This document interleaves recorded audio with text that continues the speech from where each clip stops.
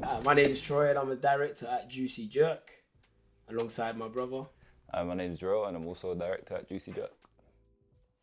So we are from the Caribbean, Jamaica, the best island in the Caribbean. Big up. Yeah, so heritage is a big part of our culture, who we are.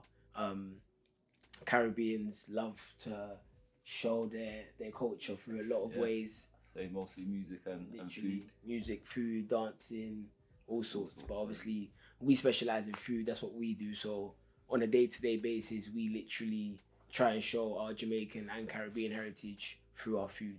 To make an impact in our community, I guess we're setting an example for other young black people by being a black-owned startup young business.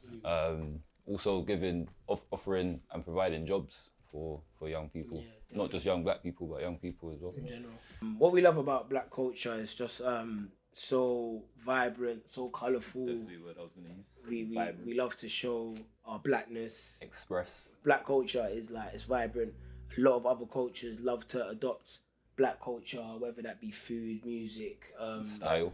Very much style. Music, yeah, literally. So we're happy that other people take to our culture, take to our beliefs, and embrace it.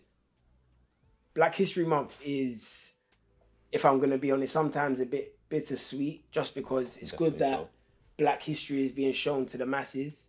Although we do believe that a month sometimes, well, we know that a month isn't long enough, and it's not a true reflect of what our culture and our history is. Can't fit it all into 1 month. Literally. I think it's, on the other hand, it is good and it can educate other people about black culture and black history. I'm Troy.